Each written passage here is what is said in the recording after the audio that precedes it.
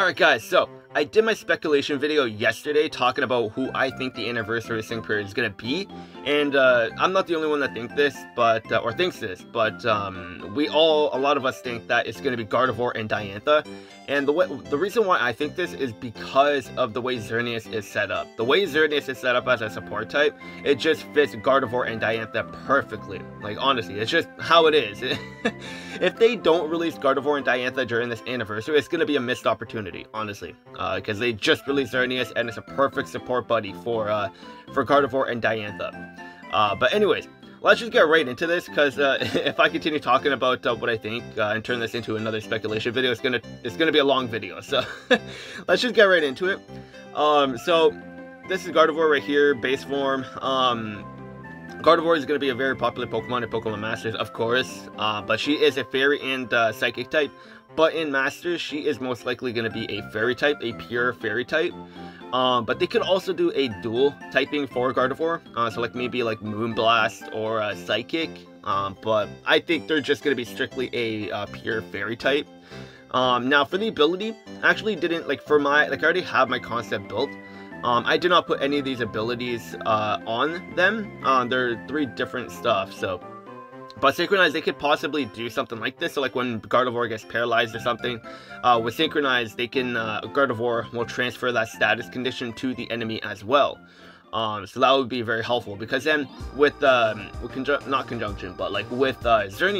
like after you get paralyzed and then you transfer the status condition, you could use Xerneas's training move and get rid of the status condition, and then boom, you just transfer that paralyze to the enemy, and then you also just heal that status condition with Xerneas. Like that's a good combo. But like if they do give Synchronize, that's gonna be a nice little strategy right there too. So they could do something like that. But I did not put Synchronize on the Gardevoir, and Trace is like it's sort of like an iffy one, because there's three Pokemon. And traces the enemy's ability. So like when you enter the battle, you can get the boss Pokemon's ability, but like that, I don't know, that can hurt you, but it can also be at an advantage as well, depending on the battle. So I can't really see them having Trace on the ability, and Telepathy is like what Dialga, Palkia, and Giratina have on their secret ability or hidden ability. And that doesn't really have any use in Pokemon Masters, because an AoE attack that we use cannot injure our teammates anyway, so that's pointless there. So now for Gardevoir's stats, this is Gardevoir not Mega Evolved, and her special attack at base form, after Max Eve trade and everything, is 383, which is very high still. And then the special defense is sitting at 361, which is still very high too. Not like crazy high, but it is high for sure. And then their speed is more on the lower end, but they're still like by no means a slow Pokemon. Like they're okay. Like they're not like fast, but they're not like very slow either. And then after they Mega Evolve, these are their stats. And now come on, give Mega Gardevoir. There we go. Okay, so now Mega Gardevoir, from that 300, it goes right into 471. So after Mega Gardevoir or Gardevoir Mega Evolves, like, expect to see that special attack stat shoot to the moon. It's gonna be insane. And I feel Mega Gardevoir is actually gonna rival Red and Charizard when it comes to strikers in the game. And honestly, I really want that to happen, just because it kind of gets boring just having Red as the most OP striker in the game. So I really want Gardevoir to be like a rival for Red and Charizard in Pokemon Masters, and especially with their new Master passive ability or something like that. I could definitely see them rivaling Red, or if not being better than Red. But after they become better than Red, if they do, then expect to see another Red variant come to the game that is going to be even stronger than Gardevoir. I don't know, that's just my thinking. And then for the special defense, it goes to 405, and then the speed jumps up to 328, making them a much faster Pokemon. So like in Pokemon Masters, just like they're going to be very, very strong. Physical defensively though, they're not going to be that great, but everything in the special department, they're going to be very, very good.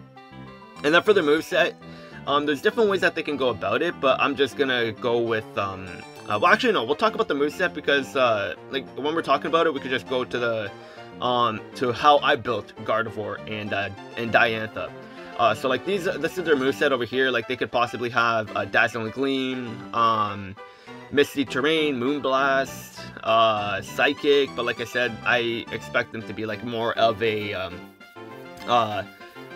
pure fairy type, so I don't expect to see Psychic in them. Maybe Mega Evolution, so like maybe they can have Psychic before Mega Evolving, and then after they Mega Evolve, they become a pure fairy type. I don't know, but then it would change like quite a bit for their build, so I don't know. That who knows? But we'll see. And then like going down here, a popular build in the main series game was having Hyper Voice on Gardevoir, so that could be a possibility there too. So like there's different ways to go about it, and Calm Mind is something that they could possibly have on their training moves, so like it increases their special attack and special defense. So there's different ways to go about building Gardevoir. But we know that Gardevoir is going to be an insane special attacker in Pokemon Masters when she does come to the game with that high special attack after Mega Evolving. But yeah, so let's just go to my notes so that we can talk about the build that I have for Gardevoir and Diantha. So I'll see you guys in one sec. Alright, so this is what I have for them. So they're going to be a Fairy Special Striker, of course, and the HP is going to be 638, Physical Attack 130, and it's low because obviously they're a Special Attacker, so they don't need to have it that high. And then their Physical Defense 125, so they're definitely going to be very vulnerable when it comes to physical attacks. Their Special Attack Pre-Mega Evolution is 350, Special Defense 155, and then Speed is 250. For the move 1, I have it at Moonblast, move 2, Misty Terrain, and yes, I'll talk about that in 1 second. And then for move 3, I have Hyper Voice, because like I said, in the main series games, a very popular build was having Gardevoir with Hyper Voice. And then for move 4, or I have 2 move 3s, that's supposed to be move 4, but anyways. For move 4, it's their training move, and I named it Isn't This Wonderful? And it sharply raises the special attack and raises crit. And then for their ability 1, I have Fairy Shift for Hyper Voice, of course. And then for ability 2, Critical Strike 2. And then ability 3, before Mega Evolution, I have it at Critical Countdown. And that's going to help with getting the Mega Evolution off faster. And it has a good chance of reducing a Sick Move count by, their Sick Move count by 1 when landing a critical hit. And after Mega Evolution, so they lose Critical Countdown after they Mega Evolve, and then it turns into HP Advantage 2.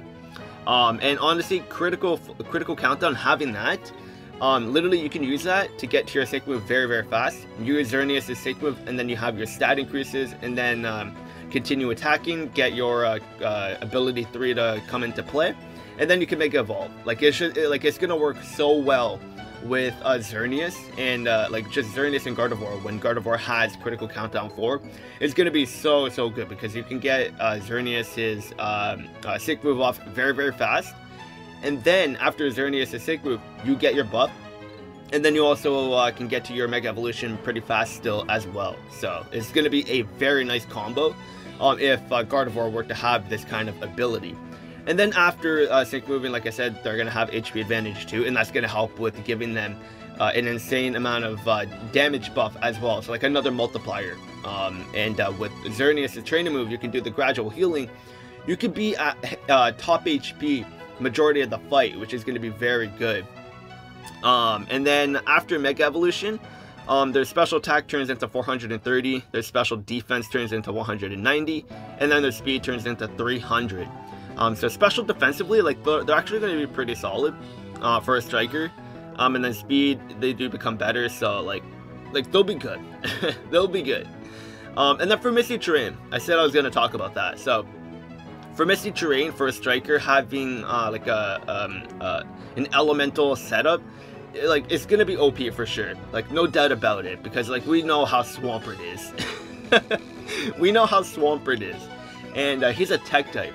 And this is Gardevoir. And then having 430 special attack, not even 20 out of 20, like their special attack set is going to be very, very high. And then having access to Misty Terrain themselves, and then getting MP refresh for Misty Terrain is going to be insane. Like it really is going to be insane. Wait, does Misty Terrain do fairy types? I think it does. I think it does.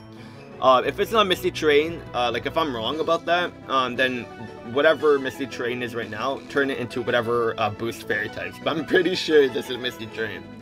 But no matter how you put it, a striker having an elemental setup on their move kit is going to be insane. Like, imagine Charizard having Sunny Day on his setup. That would make this guy insanely strong, because it would make him so much more self-sufficient. And Gardevoir having Mystic Terrain is going to be insane. Honestly, it's going to be insane. Of course, having Mystic Terrain is going to help so much, because then it gives a nice power boost to Xerneas as well. And then having the move gauge boost accelerator from Xerneas' training move, you can literally just spam fairy type attacks, and it's going to be such a deadly combo, especially when Mystic Terrain is up. And then Gardevoir having Moonblast as well, and then an AoE fairy type move, well, normal type move, but with Fairy Shift, it turns the Hyper Voice to Fairy. So like, honestly, this is an overpowered build, especially for Gardevoir, but honestly, for an anniversary Sync-Bear, I feel like they need to have, like, well, in every gacha game, they do have overpowered characters with each and every anniversary that they do. Not just Pokemon Masters, so, like, that's why I have this build overpowered, because with every anniversary that these kind of games do, they make an overpowered character, because, like, it's just fitting, and that's how it kind of needs to be with gacha games, because, like I said in my speculation video, if every character has the same power, and there's no character that has a power creep, once you have one character that you like that can get the job done throughout the whole game, there's no need to get any other character. So having a power creep is what these kind of gacha games need in order to survive, because then it gets them money, and the longevity of the game just lasts longer. So it's just something that kind of needs to happen for these gacha games. But who knows? Maybe the Gardevoir that comes to Pokemon Masters, like the official Gardevoir, might have something like this. Maybe having Critical Strike 2, a multiplier there, is going to be insane. HP Advantage, another one that's going to be insane. And then having Misty Terrain on a Striker is going to be insane too, because that's another multiplier. Those are multipliers just based on the kit. That's not including with the grid that Gardevoir is also going to have as well. So like, I could have done something like super duper effective for Hyper Voice. That would be honestly broken, especially with what I have for Gardevoir now. And then I could have done like, obviously we're gonna get move power-ups as well, like Moonblast power-ups, Hyper Voice power-ups. Like, I'm just talking like as if this build was in the game. This is not an official build. It's a speculation concept that I made myself, but who knows. So we're gonna find out all this information on the 23rd. So definitely keep your eyes out for, or your eyes open for the 23rd, with all the information that we're gonna be dropping. That's gonna be dropping from Pokemon Masters. And then of course, when they do drop that information, I will have that information covered as well on the channel. But yeah, let me know what you guys think of this concept, and if you have a concept built for Diantha and Gardevoir too, let me know in the comments below. Show and share your concept. This is, let's make this like another discussion. But yeah, I'm definitely excited for the 23rd.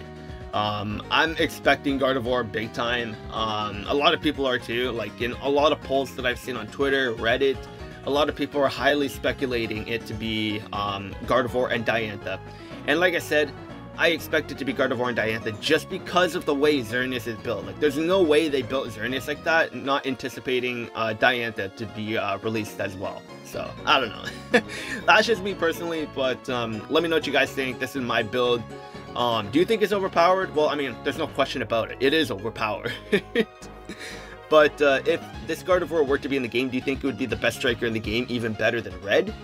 Honestly, I think maybe so, just because with having Misty Terrain built into the kit, that automatically alone gives Gardevoir a big advantage, because she's always going to have access to that multiplier. And like I said before, we know how Swampert and May are when it comes to them having Rainy Day built into their kit as well. Like, it's just insane. It's like when you get MP refreshes, you have unlimited access to that multiplier to give you a big damage boost. But yeah, like I said before, let me know what you guys think of all this. Also leave your concepts below if you do have any. That's gonna be it for this video. Hopefully you guys enjoyed, and I'll see you guys later.